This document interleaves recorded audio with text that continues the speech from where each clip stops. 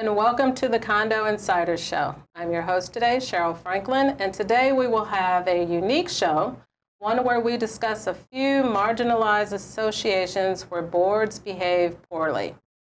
Unfortunately, it does happen. As our guest today, we have Kapono Kiakona, an attorney who has seen it all. Kapono will share with us the good, the bad, and the ugly. Regular show co-host, if you will, Krista Stadler, will also bring into play the importance of associations treating tenants respectfully. I'd like to welcome back my friend Krista and introduce my other friend, Kapono. Welcome, Kapono. Let's start with you sharing with us a little bit about yourself. Well, I started practicing. I graduated law school in 2001. I clerked for a year, and I started practicing in condo work as a insurance defense counsel, actually. Did that for a few years, represented some boards, and then for the last, say, 13 years or so, I've been exclusively focused on condominiums. Didn't know that about you. I know. And as your friend, what's with the new look you have going there? Okay. I've known you for a while. So this is a Halloween thing. My family, we dress up for Halloween together. Oh, you take it to a whole new level. It's past Halloween, by the way. It is. So we do just my wife and my two kids. Oh, so cute. this year we decided on a theme. But before that, sometime in June, this is not an immediate growth. So sometime in June, I told my wife, I said, look, I'm going to grow out a beard because if you decide on the theme in September, I can't have I can't have a full beard. So I grew it out. And so what we did is we are DC superheroes. So my son is Nightwing, so if you're a Batman fan. Yes. The original Robin. I admitted that. Yes. The original Robin, Dick Grayson, became Nightwing. So that's who he is. My daughter is Flash. Nice. My wife, not really a superhero. She's Catwoman. Okay, that's good. Yeah. That's good. And then I went dressed as Aquaman. So I grew out the beard, yes. And the hair has been long. And it's, okay, now I get it. You look just like Jason Momoa. Thank you for lying to me. That's pretty cool. So you have pictures you'll share. Well, and that's the other aspect of it. What we do is our Christmas photos we do in costume as well. Oh, that's a cute idea. Because normally you buy a Halloween costume, you use it once. At least we get two choices out of it. That's kind of cool. Perfect timing. Cool. Yeah. Oh. That's a nice idea. I have to steal that idea from you. Hey, I think everyone should do at least something fun for their Christmas. Of course, silly or whatever it is. So next year, if I see you with a shaved head or something, I'll know it's for Halloween. All right. Or it just got hot. It's fun. It's fun. It's fun.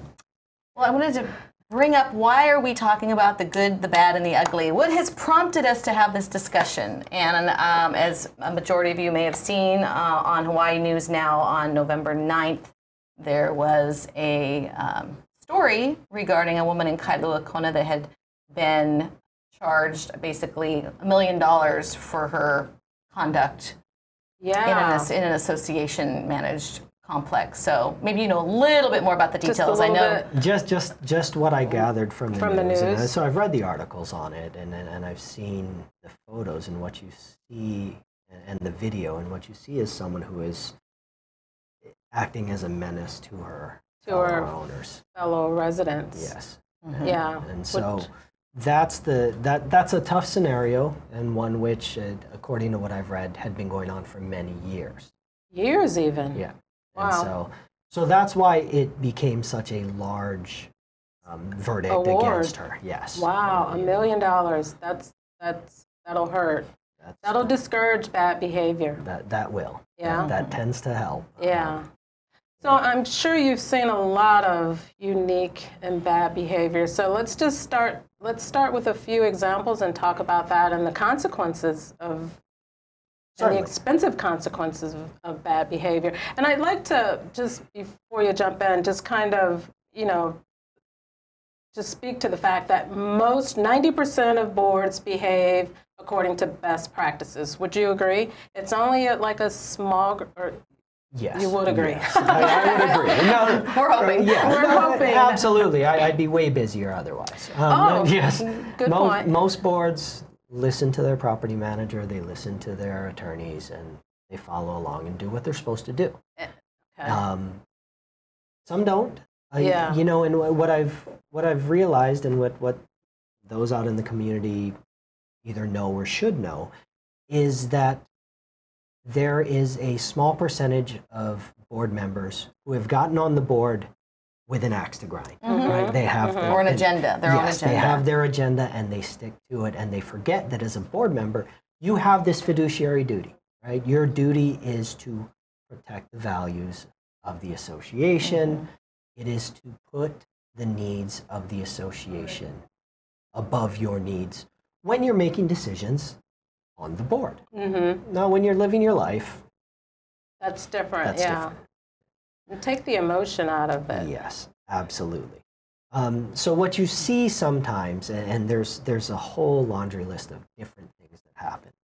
One of the more egregious things is you'll see self-dealing for board members. So what they'll do is they'll vote on things that they have a personal financial stake in, or something that will benefit their family. One scenario is, I know of a board where the board president was running things and awarded a contract to one of his children to work on design aspects or managing contracts for the association. That's a big no-no. Conflict of interest. Yeah, that's a huge conflict of interest. Yeah. I know of another board where they switched their insurance agent to a family member who happened to be an insurance agent, but their focus was maritime, I believe, maritime insurance. And as you guys know, condo insurance is a very specialized area. Right, yeah. You know, there's just a few people that do it, and those that do it know exactly what they need to do. And so with that one, they got into a lot of trouble. They didn't have the right kind of coverage. They had a serious issue. And it's bad for the association. I've seen others where they have hired a spouse as the GM for the property. I've seen that. I've seen that as well. Now that works if your spouse, if you're not voting on it, and two, if your spouse has prior experience as a GM. Then that's fine. You say, look, I'm not going to vote. I'm going to leave this up. I will disclose this is my spouse, but please note, these are the qualifications they have, and by all means, have other people that you are considering. Yeah. Right? Well, that's the proper way to do it. I've seen it where it's kind of, I think the board president, I'm speaking from experience, kind of intimidates the other board members, and they feel obligated to vote his way, even if he loses himself. But that's bad behavior as well. That is absolutely, and that's one of the bigger problems you see. Is often with board presidents, when these things go off the rails, what happens is the board president has either bullied their way into getting everyone to go their way, or the other board members have abdicated their responsibility. It's just easier to let one person make the decision. It's easier to just push it off, and they forget and say, look, this is a decision for the board. It's not just a rubber stamp what the board president has done. Right. And that happens. What percentage, so let's say 90% are doing fine, and there's the 10% that are off the rails. I think it's a higher percentage that are doing fine. Okay. I would be way busier if it were. But let's just say of the percentage that are having issues and that they come to you. Of that group, what percentage do you find it's basically either because they weren't educated on the right way to do X, Y, Z, or maybe a contract they didn't have reviewed prior?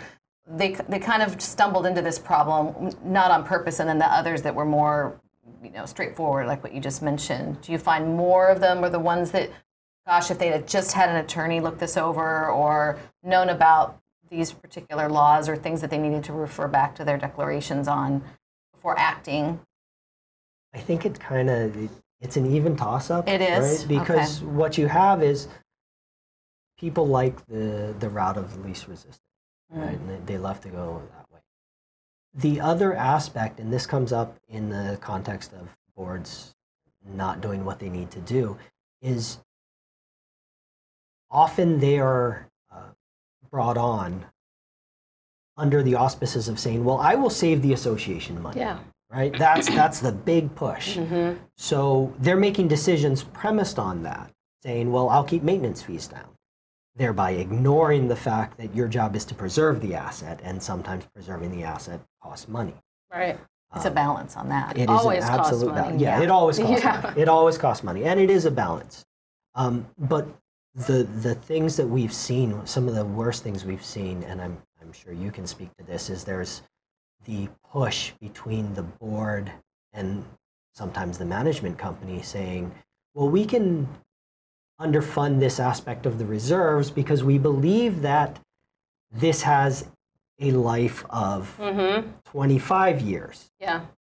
Even though it's already been 15 years and it's got a 30-year life. Right. I've seen that more often than I'd like to admit, under the guise of, like you said, keeping maintenance fees low. And boards are not construction experts. They're not experts at all, really. That's why it's important to invite contractors and project managers to educate the boards, because if their premise is to keep maintenance fees low and it's time to paint the building and they're like, oh, it looks fine, I think we can push that off another 5 years, and like you said, it's been 15, and then there are spalling issues that present a liability. I can think of one example, I think it was NYP, where there was spalling falling from the lanai, and thankfully in this case that I remember, it didn't hurt anyone, but then when we looked under the hood, it had been like at least 20 years before they painted and treated the spalling. So that's a huge liability for the association, under the guise of keeping maintenance fees low and kicking the can down the road. And that's exactly what they're doing. They're kicking the can down the road. But the problem is, and I'm sure you can give me better numbers on it, but you tend to see this when they refuse to raise it any percentage point. You know, I think it's safe to say 3% a year. That's just general cost of living. That's general cost of living. That's what you should raise it. When they don't do that, they get mad. These boards that refuse to raise it, they get mad when, and I'm sure you deal with this more than anyone, they get mad when you come back and say, hey, we've got to raise this 8% these next 3 years. Yeah. Yeah, we've had to do that, and in some cases we've had to raise them 50%, even 100%. And some boards think, oh, we'll just get a loan. That's against the law as well. You can't fund under the guise of we'll get a loan, or underfund, thinking you'll get a loan later, and assuming you can qualify for it. But this is a good place for a break. We're going to take a quick break and continue the conversation. So please come back and join us. Thank you. Hello, I'm Mufi Hanneman. I want to tell you about a great show that appears on ThinkTech Hawaii. It's all about tourism. In fact, we call it Tourism 101, where we talk about the issues and challenges that faces our #1 industry throughout the state.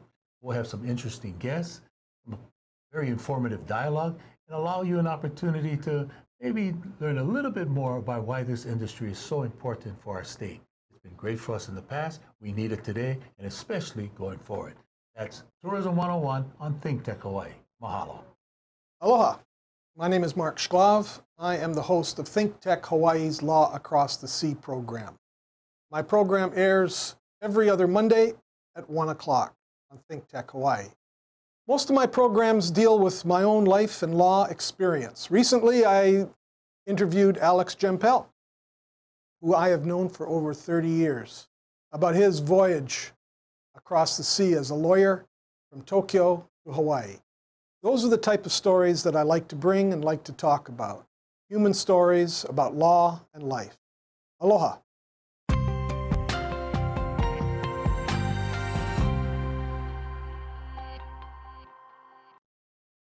Welcome back, and thank you for joining us. We're just going to continue our conversation on bad behavior, the good, the bad, and the ugly. And I think the conversation lends itself to not just, I don't want to use the word malfeasance, but just in bad behavior as it pertains to managing the association. We also have to think about tenants, because many of our boards or associations are maybe a percentage is owner occupied, so we have a bunch of tenants that are actually sometimes mistreated.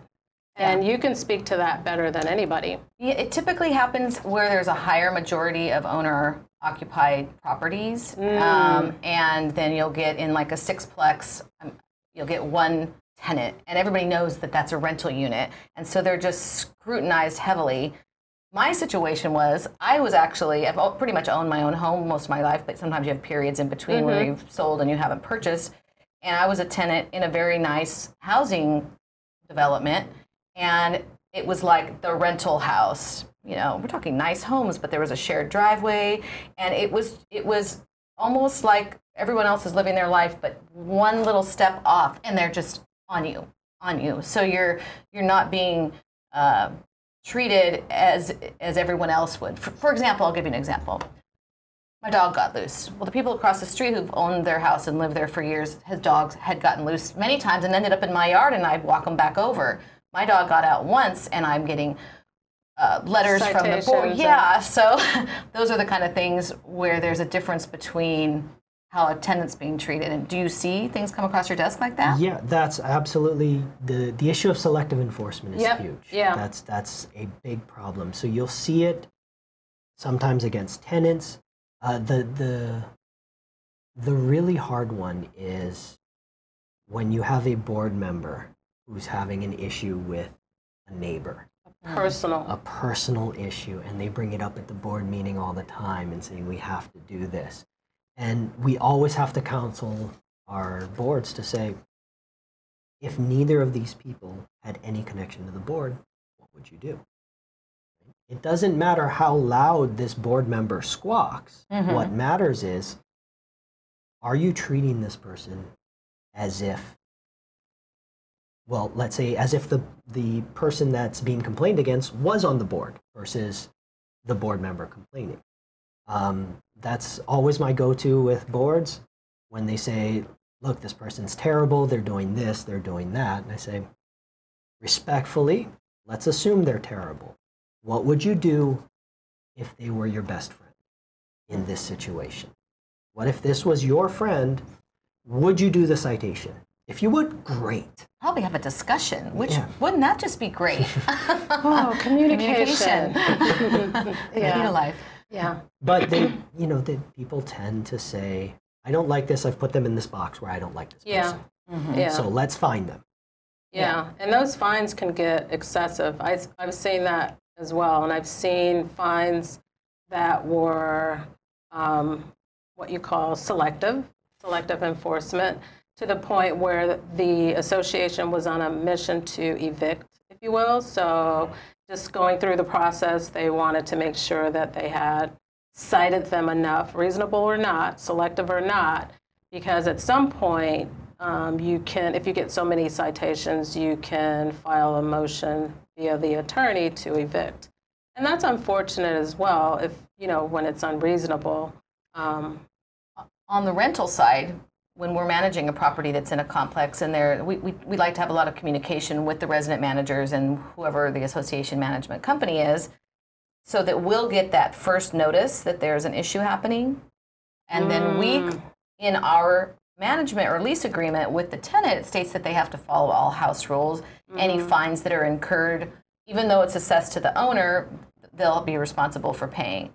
Typically, a warning comes in first, so it comes to us. Even though they may get a letter on their door from the resident manager, it comes to us, and then we give them another friendly reminder that the next one's going to be, some kind of financial amount that they're going to have to pay in a fine. So it just helps kind of get them from both sides, and then it allows us to be aware that there's a concern, which we need to be. Yeah, definitely. And it allows you the opportunity to see if it's a valid concern as well. If this association is targeting the tenant, if you will, which will lend itself to a whole different type of potential liability, if you will.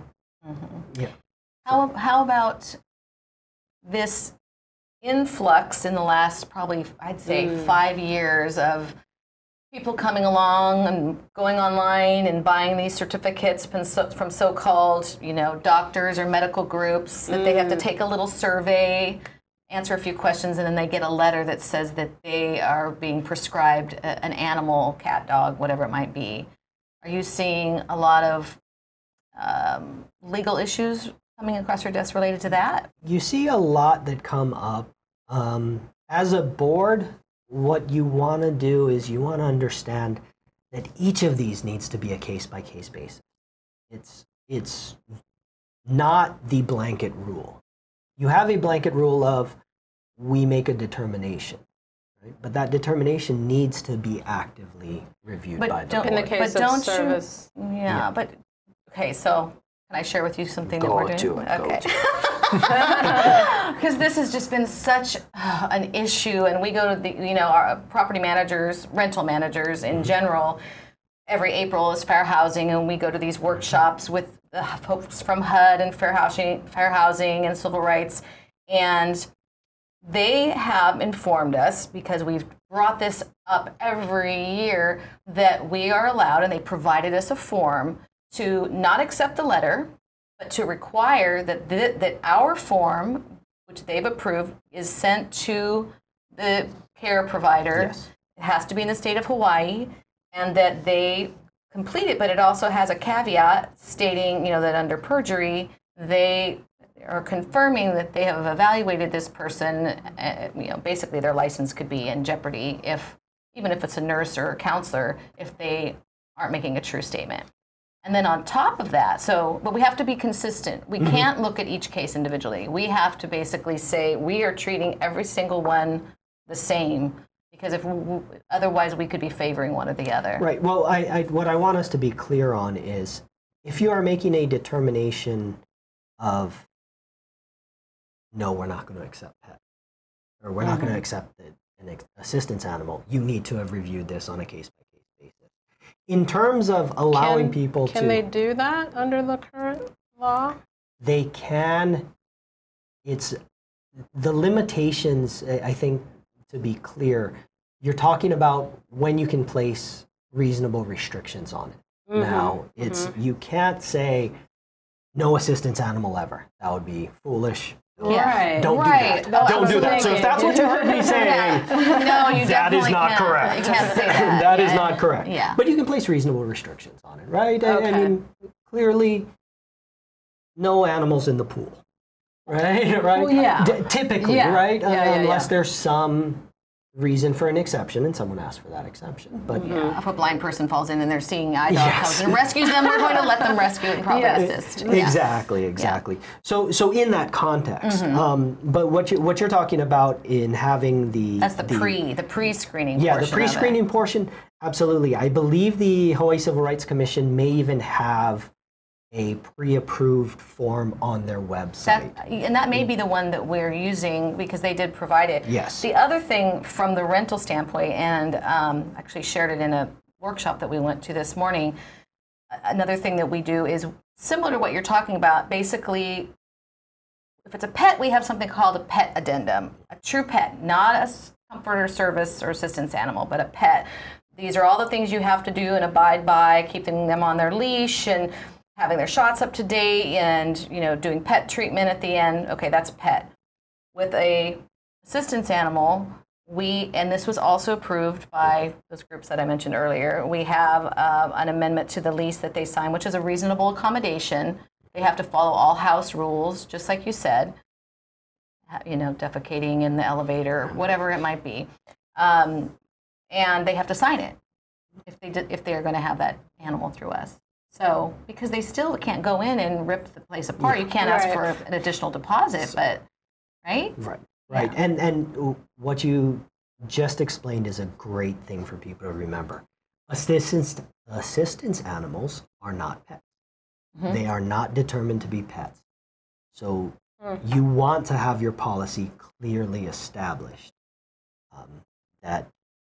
and for your board to understand that. And too often they throw out the term saying, this is a pet. Well, no, it's an assistance animal. It's a prescription, basically. Yes, and the Civil Rights Commission has been clear on that. And you don't want to go up against the Civil Rights Commission on this issue unless you're on solid ground, because they are judge, jury, and executioner. and they will err on the side of protecting the homeowner or the tenant. Yeah. And it's clear. You know, so for boards, the thing to remember is, and this falls into the making rules against certain owners. If pets and animals are allowed under your project docs, under your bylaws, your CC&Rs, whatever, you can't make a house rule that says no pets. Right. Yeah. And I shouldn't have to say that, But you do. but I do. Right? No one should have to say that. But you have to remind them. You say you can't make house rules that go against what your governing documents require. Right. That's why you should be busy reviewing those rules prior to them being, you know, publicized to the ownership. Always. You should always have your attorney review your house rules to make sure there are no conflicts with your against your documents. Right. I mean, just as a simple example, if your documents say no children in the pool, generally you're going to rephrase that because that's a fair housing issue. Right? It's an age-related issue. Yeah. And it's familial status. So, yeah. See, there are things we just don't think about. And there are a lot still out there that do probably need to be revised. Yeah. I would imagine. Yes. How many associations do you represent? My firm currently represents about 350 associations. All here, all in Oahu? Oahu, Big Island, all the major islands. Wow. I don't know that we have anything on Molokai. Okay. Yeah. Are there even any associations there? I don't know. I think there are one or two. There are one or two. Okay. Yeah. Oh, well, that should keep you pretty busy. Well, I have more questions, but I think we're running out of time. Oh my so gosh. you know what that means. We're going to do this again. We're going to do this again. I was going to say we're going to dance again in 2020. So are we going to have beer with us next time? Is that we'll have to ask the producers if that's okay. We'll check on that, but they'll have to be in a plastic bottle. I'm gonna say probably not. After. I got you. All right. So once again, thank you for joining us, and please continue to tune in as we share more tidbits and information and education on condo and association living. Thank you for joining us, and we'll see you next time. Aloha.